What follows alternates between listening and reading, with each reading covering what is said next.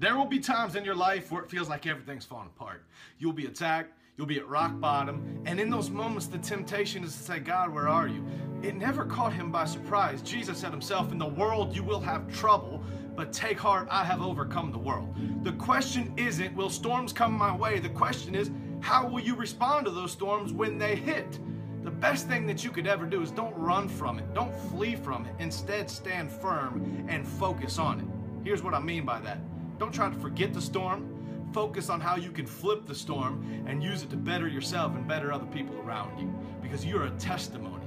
And how you walk through that storm is going to inspire other people not to sink, but to walk on water with Jesus themselves. Don't ever get down, and don't ever forget that this is temporary, and that God has better things right around the corner, because he loves you, and every gift that comes from God is a good gift, and he loves you, and he's not going anywhere. I love y'all. Jesus, Jesus, Jesus.